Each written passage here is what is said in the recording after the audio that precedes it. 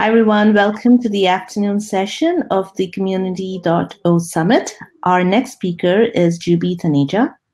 Jubi is a PhD candidate at the University of Utah. She's currently wrapping up her work on super optimizers, program correctness, and other static analysis techniques, and plans to start working full-time at Microsoft Research in the machine learning compiler team from summer this year.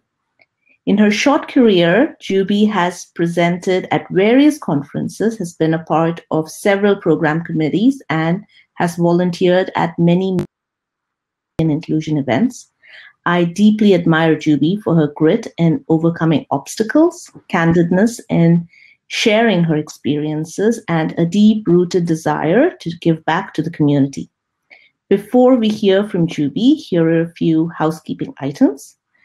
Please use the Q&A feature, see at the top right corner of the screen, to ask questions.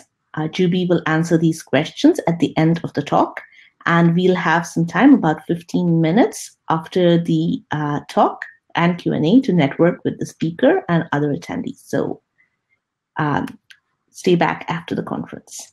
All right. Now let's hear from Jubi. Her talk is titled, "You're Not Alone, Chasing the Journey of Learning and Belonging." Thank you, Anupama. Thank you so much for this lovely introduction. All right, I hope we are all settled in. Let's just begin. Have you experienced the fear to ask questions, the fear of being judged by the people? You know, that moment in your life when you start doubting all the capabilities that you have, you just doubt yourself constantly all the time, and your confidence hits the rock bottom. And then with all the struggles that you make, you want to make a progress in your life, you want to feel better and reach at some level. And just when you reach that level, the imposter syndrome kicks in. It makes you question again, like, am I capable enough? Am I worth it? Have I done all by myself? Or can I do it? Can I repeat this moment of success again in my life altogether? So these kind of questions, these feelings are so real with everyone. I hope most of you out there can relate to this feeling. Well, I also had the same experiences for a very long time, for several years. So let me make you feel all very comfortable with this one thing, that we all share these feelings together. So remember that you are not alone. Hello, everyone. I'm Jubi Taneja. I come from a very small town, Rajpura. It's located in the northern part of India. That's my beautiful family. And this is a view from my home balcony. Yeah. So in this talk today, I'll be sharing my learning journey, the time when I started to chase this journey of learning compilers. What were the questions that made me learn this topic, and chase it for like a decade now?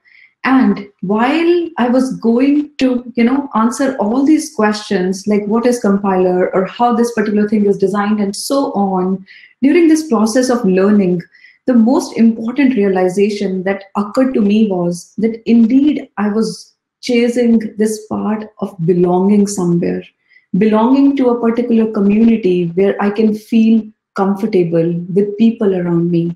And hence, this talk today is about my journey of learning and belonging.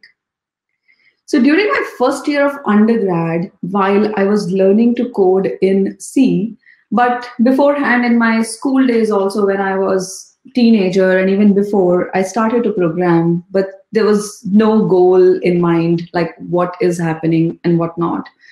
But while I was learning C in my undergraduate program, the main question that caught my interest there was that what is happening behind the scenes when I build and run my code. Obviously, the term that I got to know was that it is a compiler which is compiling my program. And now finally, once I have my executable, I can run it. But the chase just didn't stop there. The learning just didn't stop there. I wanted to go beyond it and find out what the compiler is, or what is the potential of a compiler, how they are designed, or what all can I play around with a given compiler. So the obvious undergrad student technique was that I wanted to look into my program of study to find out, okay, is there any course that is being offered at my school? To my surprise, there was no course. Completely okay. I wanted to find out if there is any instructor available in my school to teach me compilers independently. But there was no instructor as well. So the obvious last choice for me was I wanted to look around for resources or books around me in the library or in the bookstores, but there were no books as well. Well, does it mean like, should I stop at that moment? The happiness in me was that I at least have something to chase after, unlike some other people who were still figuring out what is, making them more exciting about this whole computer science undergraduate degree program. But I had at least one question to chase after, which was about compilers. So obviously I didn't stop. I moved past that single, set of barriers, not just a single barrier, but a set of them.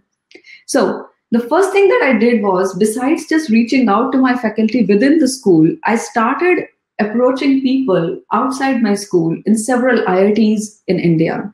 So at that time, I was writing them an email and asking like, okay, this is, so far my experience, but these are the questions that I want to understand and answer them. So can you please help me learn about compilers at my end? Maybe if you have any summer projects or something, can I please work with you? I got very lucky when one of the professors from IIT Bombay, replied back to me, and he was happy that I want to learn compilers, even though I don't have any resources around me. So he replied back with this one book, like, why don't you start learning from this book titled Lex and Yak? This will give you a good idea of designing a interpreter, like a small calculator maybe. So I followed this book just like my spiritual guide, and I stick onto it to learn every single thing. So that's when I wrote down my first interpreter using this book Lex and Yak. So that was great. I was asking questions and I was so happy to see how generous one person can be towards somebody. Even they were willing to help me remotely through just email conversations. So this continued on and off for like years while I was learning slowly and slowly about how to write the front end of a compiler. It ended up into an internship opportunity, and that's when I flew from my small town to IIT Bombay eventually. And there I was working in GCC Resource Center at IIT Bombay. I got to work with so many amazing people out there. I had this opportunity to write my first compiler in this group. And once I was, learning to write down the compiler, a toy compiler, I also got the opportunity to learn the GCC internals. And that's when I started to actually see how a production compiler can be designed. I got to learn the different IRs that were there in the GCC compiler, how the passes are structured, how the optimizations are designed, how the data flow analysis are designed in it, and so on. There were so many things from front end to the back end of a compiler that was so fascinating. So it was like a lot of information, but in a very guided way, because there were so many people around to help me. So what really worked at that time was, yes, definitely I learned a lot. I felt that technical and personal growth in me. And second, I felt that I have a community where I belong. I felt at comfort with this whole group. That was all great. Now I was ready to move into the industry. And once I entered into the industry, there I was working on a very little tiny piece of a compiler, not very much, because the main focus of the team where I was a part of was to work on the kernels or on the drivers or linkers and loaders kind of stuff. So there I overheard this discussion from a group of people in my company, and they were talking about, different compilers, like how one compiler can be more performance efficient than the other and so on. So that was just like, my moment. And I had my question ready. like, okay, if given this kind of a system where X compiler is not working, giving you a good performance, can I replace X compiler by the Y compiler infrastructure? So in this case, X was GCC and Y was the LLVM compiler. So that was my next question, which I wanted to chase down. But obviously, having a very little knowledge of GCC, and now I was very fascinated to learn more about LLVM as well. So the obvious set of questions for me were, what is LLVM, first of all? What is the architecture of LLVM? How is LLVM different from GCC? And how is it related to GCC? And there were so many unknown questions that I just didn't know what to ask or what to look for. So there were a lot of dots that I had to connect. So I started from LLVM.org, obviously, and I started to go through the documentation of it and finally stumbled upon this master's thesis by Chris Lattner. So I was like, okay, now this is my next guide that I have to go through to understand what is this all about.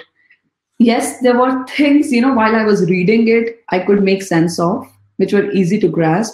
But I read it, reread it, and reread it. But, there were a lot of things that were just going on top of my head because I was not mature enough to understand what I have to learn and how I have to learn it. So, I chased my learning for a while, but in between, I got my admit from University of Utah to start my PhD program. And there I was traveling from New Delhi to Salt Lake City, Utah. And finally, I was there in the gorgeous campus of University of Utah. Now, after spending a year into my PhD program and figuring out what to work and what not to work, now I came across this amazing blog by my advisor, John Rigger, who wrote about designing an LLVM super optimizer. Now, once I came across this whole cool idea, I was least bothered about understanding the optimization part or the super optimization part. For me, the biggest fascination was LLVM in it. Now, I was so happy and so thrilled that, okay, this is the time when I can actually learn LLVM the right way. There will be someone to help me, guide me, chase this whole learning of LLVM infrastructure. Great, that's where I got to start my learning of LLVM. So I started with the tutorials and learned to write down small passes and so on, started digging into the language reference manual to understand the semantics of individual instructions. And to chase down the whole source code of LLVM, I also took support of Doxygen documentation because I was so lost in between to make connections between different classes and how these things are structured and so on. But all of this information was so overwhelming. And I found myself that I was stuck in little problems now. I wanted to answer questions, as little as what is the LLVM value? What are the different types that are supported here? Or, how to cast a certain type to a different type and so on. So these were like the very, very basic questions from where, I found myself stuck and I wanted to answer them. And while I was solving these technical issues to learn to program, I lost the bigger picture of the whole thing. And that's when, the question reluctance came in me. My advisor was the only person to help me. So on one side, I should have been the most happiest person that, okay, the whole attention of my advisor and the time of him is all for me. But, somehow I just started judging myself and self-doubting myself in such a way that I thought if I have got an admission into the PhD program, I am supposed to answer these questions of my own. I am the one who has to take care of things individually and not ask my advisor for all these little, stupid questions because they sounded very, very stupid to me. Like, how can I go back with these things, back and forth to my advisor, even though he was so willing to help me? So it was a fear in me, a bad judgment about myself that I stopped asking the questions because I could not figure out how to ask and what to ask exactly. So Eventually, I was losing my overall motivation during that time. And finally, I kind of sat down and thought, like, I need people just like me. And that time, I guess I was looking for more companions in my lab, maybe more companions in my department, in my school who were working in compilers. I was looking for more women at that time, and I wanted to get over this whole isolation phase. And, as we always think, whenever in life we come across a lack of something, that's when it occurs to us. And when we reflect on our past, we think about the times when we had an abundance of something. And we start to realize and connect the dots at that time, like, oh, this was abundant in my life at that particular stage. And that's why, something good happened. Yes, I'm talking about that time when I actually entered into my first research internship and first research fellowship thereafter. I had a bigger group. I felt that technical and personal growth in that group because there were so many people around me to support me. So it was not only, one particular advisor who was there to answer my questions, but rather as a group, all the students were learning together. They were struggling together, and there was a sense of belonging. And no one was isolated at that time. So I started to appreciate that. And, thereafter, I knew that, okay, this particular feeling made me so happy. So, yes, now is the time that I have to make or take the baby steps towards making some progress in my life. So, the first thing that I obviously did was to improve my knowledge and to understand the advanced concepts of compiler. I took the course on advanced compilers in my school. So I took like a couple of those courses offered through different professors at different times. And yes, it helped me understand and grasp the concepts in a much better way. And then I started to go out because now I also needed a community. I needed people with whom I can relate. So I started attending more programming languages conferences. But to my surprise, I think my eyes were rolling around in those conferences to spot those women undergrad or grad students there in the conferences also, but there were very few. But still, it was comforting to have at least some people on your side. And then I also chased down the conference level, like I wanted to attend some women-specific conferences. So I looked up and came across this women-specific conference called CRAW, and they used to host like every year a grad cohort. So I attended that conference as well. And I was very psyched about this one particular event that they were hosting one day, which was a roundtable discussion. And all these roundtables were structured according to the area of research. And I was so happy that today I will be meeting a lot of compiler women in this event. But to my surprise again, or maybe a shock, like out of 500 attendees in this conference, there was only single one table where 6 of us were sitting who shared this common area of interest or area of research, as in the compilers. Well, it's still okay to not be the only 1 out of 500, but to be 6 out of 500. Great. And in the end of that year, I learned about that there is LLVM developers meeting also that I can attend. So there I was attending my first LLVM dev meeting, and that's me with Chris Lackner and Taneja Lackner. I was so happy to be a part of this amazing, amazing conference because now there were 500 attendees out there who were working in and around LLVM. And even a lot of them were new to the LLVM community, new to the whole LLVM learning. So at least 500 of them, were sharing the same goal of learning and talking about LLVM learnings. So there was a lot of progress that I made during this conference. One is, yes, I made my whole plan very clear that I want to attend XYZ talks. I want to attend the student research competition talks. I attended the roundtable discussions. But the most amazing sessions or most helpful sessions for me were the poster sessions and the lightning talks. Poster sessions were the one, where I could feel so much comfortable going and talking to people. I could interact with them one on one, ask them the basic questions like, okay, can you please go back to the introduction first? Or can you please explain me the background of this topic that you are portraying as a poster? So people were so nice to explain a lot of things to build a good background for me, like why they were doing it or how they are doing it. I used to ask them these kind of questions like, oh, what was a major challenge for you to, come up with this idea or implement this idea?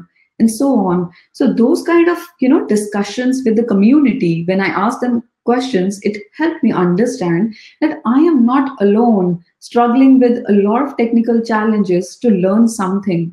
But everyone does that. And people move past their barriers once they chase down their journey of learning and asking questions. So that was a very, very great experience for me as a first LLVM dev at the first LLVM dev meeting. So definitely a lot of learning happened at that time. And a year later, I came back as a presenter in the student research competition where I presented my ongoing research in LLVM's data flow analysis.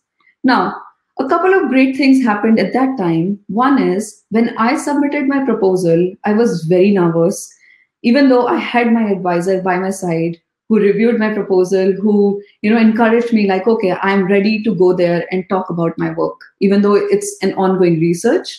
But the feedback that I got from the reviewers was very, very helpful. They gave me insights on how or what they're expecting me to talk about while I come there to present my work. So I knew the kind of things to do I had to finish, before I come there to present my work. And second was, during the conference, in the Q&A session, there were so many interesting questions, and in the hallway discussions and in the banquet dinner, people came, and asked me questions. So even when I used to go and meet people, tell them like, okay, today I did this work, or maybe I'm going to present this work during this dev meeting, come and stop by while I'm talking about my work. And if you have any questions, any perspectives, please share with me. So those perspectives help a lot to understand how your research can be useful for someone, or it may not be. So you learn different perspectives. And also at this time, in the second dev meeting, when I was networking with people, I met people from previous year also, and at that time, it felt like I'm building that bond with these people. And it gave me the feeling or the sense of belonging to this community from my second dev meeting itself. And years later, every year, my group was also growing at that time. The top left corner is my advisor and my lab mate. And we all used to come together in these conferences, hang out, and learn together a lot of things. So everything was, moving towards a positive direction. And I started to see the bigger picture again by now. Earlier, when I was losing my bigger picture because I was stuck in the smaller pieces and I didn't know how to put them together, but now I could take a step back and see the bigger picture of things. And this really helped me understand and see for myself that what is the next step of my research that I want to chase down. And finally, this bigger picture thing, the new ideas made me understand what is my next project. And it ended up into an internship opportunity at Mozilla. That's the group of friends with whom I was working in Mozilla at that time. Now, with the help of one community, which is the LLVM community, I got to transition into a different community. During my internship, I was working in the Rust programming language for the first time. Earlier, all my experience was in C++. Now, the transition from LLVM to the Rust community was so good, and also transitioning from one compiler infrastructure to the another was so easy because there was a huge community support to help me. I was ready to ask questions because I knew my experiences from past when I stopped asking questions, and it just took me way down in my confidence and in my progress. And now, because of a lot of people around me, while we were all learning together, there were good study groups, led by great Rust programmers among the students also who were leading that, who were willing to help a lot. Now, at this time, I knew, okay, this is the overall idea of my project. And my mentor helped me so much during my internship period. He used to give me a lot of feedback on every single step that I would come up with. And finally, with this whole clarity of bigger and the smaller goals that I had, I finally presented my work at the end of my internship on super optimizing crane lift. And eventually, this work got transitioned into my dissertation thesis as well. Now, after these many years of, going through a lot of struggling time, isolation period, and taking baby steps to feel better, it occurred to me, like now, all the conferences that I want to attend or all the events where I am willing to go there. And earlier, my only passion to attend these events was to learn from people. But now I wanted to go back and give back to the community as well. Because it is this community who has given me a lot. And now I decided to make my little contributions besides just lines of code or something, but rather I made sure, like thereafter, whenever I would go back to any conferences, I would talk to the new attendees in that conference. Because yes, people are very shy to talk of their own when they're new to any events because the world changes for them. They hide in the corners. So I would go and talk to them to make them more comfortable so that they can open up about their questions. And second, I also started to volunteer myself to review the proposals, research papers, artifacts, and so on. But the most important thing that I started to do at that time was to talk about my own experiences. And when I learned about this mentorship program conducted by SIGPlan Mentorship, I never had imagined that a PhD student, while doing their PhD, can ever become a mentor as well. So while I registered myself to be a mentee because I needed more mentorship on different aspects, I also enrolled myself as a mentor because I knew that now I can help at least some prospective PhD students, maybe some undergrad or grad students or people in the industry who want to come back into academia, or people who try to come from, a different country. They have a lot of immigration issues and so on. So I decided to volunteer there as a mentor. You won't believe I have learned a lot from my mentees once they started to open up with me with a lot of personal questions that they had. The trust that they have tried to show to me and the kind of experiences that they have went through, it kind of started to give me that comfort that yes, in my past also, I was not the only one going through it. I think the problems that everyone goes through, be it any gender, are all similar. No one is very different, even if they're coming from different countries or different cultural backgrounds. So this experience of mentorship has given me a lot of learnings, a lot of them. And I also started to volunteer with the Women in Compilers and Tools group. This group is one such amazing place for me to which I look forward every particular week, where we all women, 5 of us, share the same goals and same passion to bring this community together so that this community becomes, the LLVM community becomes more diverse, so that we have more women contributors also in the same community. So it has been really tremendous, really amazing to make these kind of contributions in giving back to the community. In the end, I would like to conclude with some takeaways for you all. Please ask questions, howsoever hard it may get for you. But trust me, once you come out and ask questions, you will see that people are so willing to help you. People are genuinely very nice. It's just you who is self-judging and self-doubting yourself and not asking the questions. but give them a chance as well and ask them some questions. And while you're asking to learn something, figure out the right community for yourself. Figure out that place for yourself where you have that sense of belonging and the sense of comfort for yourself. And sometimes while you're learning something, you are stuck in very, very little issues and you tend to lose that bigger picture. And sometimes it ends up in losing your entire motivation to do something. At that time, just remind yourself to take a step back and think about the bigger picture of the things that you are doing or why you are here today. Just remember those times when you dreamed to do something like this that you are doing today. And once you know the bigger picture, try to solve them or split them into the smaller pieces and then aim towards solving this whole puzzle. Definitely do not quit. Have that perseverance to solve the problems, to chase your whole journey together.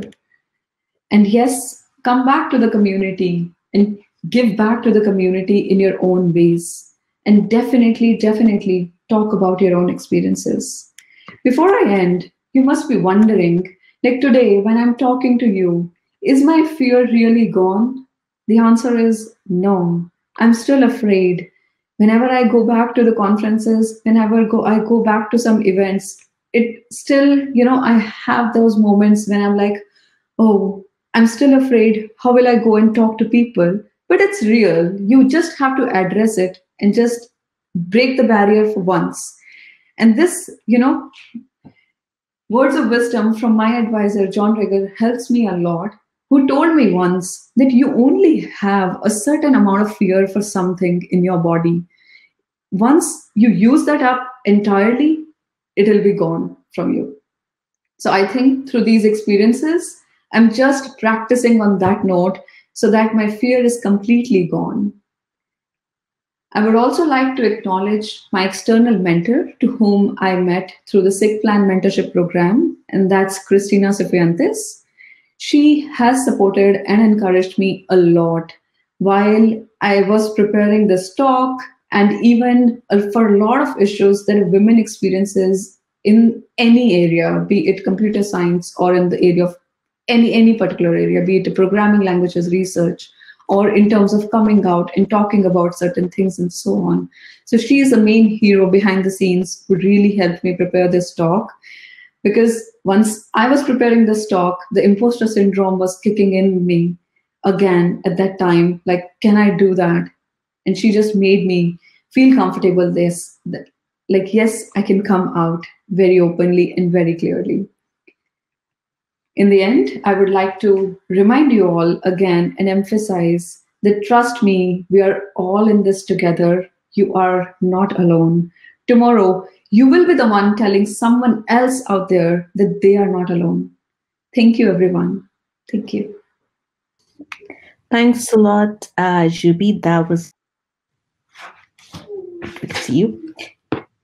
Yeah, and thanks for being so open and sharing your experiences with us. We all learned something and have some blueprints to get over some of our own insecurities, challenges, obstacles. So thanks a lot again. And now I'd like to open it up for Q&A. So please the audience can enter their questions. The attendees enter their questions in the Q&A box, and Jubi can address them for us. And just to kick it off, so I had a question. So you said that one of your initial motivations for learning about compilers was to understand what happens behind the scene. So what is your motivation today to continue to learn more about compilers? Sure. Yeah. Thank you for asking this such a great question. So yeah, I mean, initially, as I was transitioning to learn more about what a compiler is, but now my actual learning is still happening, but I'm more concerned about making the compilers more useful in such a way so that compiler developers don't have to, let's say, implement the optimization passes manually, but rather I want to work on techniques so that people can automatically implement the parts of compiler. So this has been my area of research through my PhD as well, where the focus has been to use the formal methods-based techniques to implement the parts of compiler automatically. So that's something very fascinating for me. And besides just learning about compilers or making them more better, I want to enter into the interdisciplinary research where we can connect compilers with, let's say, the machine learning side of it and so on. So yeah, these are the things that fascinate me still to chase this whole learning of compilers. Cool. Thank you, Jubi. So for people in the industry, or even now, as you're heading from academia to industry, so do you have any tips for our attendees on how to keep up with the latest development in research on compilers and other techniques? Yeah, sure. Great. So the things that have helped me in general, but there might be a lot of things that are outside my own reach that I don't know yet, but I'll share from my own experiences. The first good thing that people can do to keep themselves updated is definitely read a lot of papers, and finding out papers is through attending conferences. Or if you have missed attending any conferences, at least look out for what are the papers that came out this year or what were in the previous years and so on. So once you keep track of what papers are coming out, it will help you understand like how the research is, taking its own direction now. And once you have one paper in your hand, you read like 1, 2, 3, 4, 5 papers, you go back into the reference sections and find out like, okay, this is another exciting paper. So basically, you start connecting all the dots from the past to the present and so on. Definitely go back to the events, attend a lot of conferences, look out for a lot of research papers. And the good part about learning the trends in LLVM is just watch out for the LLVM weekly digest that comes every Monday. Just look for like what was happening in the past week and so on. It'll help you a lot to navigate the whole search better. Cool. Okay, so we have another audience question here. Can you tell us more about how the mentor program worked? How are mentees matched, and how could this be extended to open source communities? Yeah, sure. Great. Thanks for asking this question. So this mentorship program is the one that I spoke about is particularly run by the SIG Plan Mentorship. So if you just Google about it, you can find that they have a link embedded in their website where they ask you to register yourself as a mentee or as a mentor because they are looking for both mentors and mentees. So there's a huge team behind the scene of the SIG Plan mentorship. You will find out the names of the whole people as well who are conducting or organizing this whole program. So you enter in the kind of questions or the kind of things that you're looking for to seek help and the things that you can help with as a mentor. So people behind the scenes who are trying to help you match the mentors and mentees, they are the ones who would come back to you and let you know like, okay, hey, we have matched you up with this particular mentor, or this mentor is matched to this mentee. So we give them a chance to just take a look, like, are you comfortable talking to this particular person that we have come up with? And if you are comfortable, your match is done. And you can now take the conversation all between two people, not with anybody else. And you can talk about the things that you need help with, or you can help someone with. And talking about extending it to the open source program, I think that's a very great idea.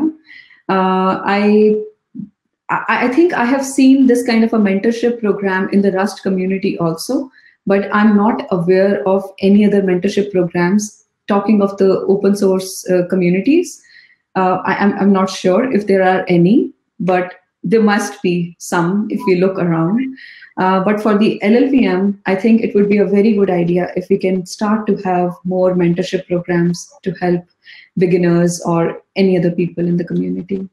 I think that's a great suggestion and the right time for us to start something like that. Cool. Okay. One more question is, So on the other end, so we spoke about, how you keep up with the latest developments. On the other end, for a newbie entering the field, of compilers and programming languages, where do you recommend that they start? Yeah. Yeah, I think once you start learning, for me today, I have to really sit down and think like, okay, there are a lot of things that one has to do. So first, one is if someone is very new to the whole concept of compilers, the first advice that I would want to give is that I have seen in a lot of people is when they hear about the term compiler, they just get so afraid, like it is so complicated. Trust me, it's just another tool or another program. So just take away that concept from your mind, like it's certain challenge. But to start from somewhere, I think it is important to start with the overall idea of what you're going to learn. So first start with some, let's say, YouTube tutorials on learning compilers. Maybe you can take this nano pass structure to design a compiler where, you start with a small language and parse the whole language itself and boil down to different IRs and so on. So I think going through some basic courses of compiler is the first step. And then you can go into the advanced levels of learning, specific compilers. So that's my take. Maybe, you can pick up any university's course on compilers and start learning from there. I have done a lot of different courses from different places. So I think a lot of things from different courses have helped me, not just one particular course. So awesome. All right. I think that's all the questions that we had. Thank you so much, Jubi, again, for a fantastic talk. And so we'll be signing off now, and Jubi will be available to answer more questions in the networking part of the session. Thanks, everybody. Yeah, absolutely. Thank you so much, everyone. Thank you, Anupama.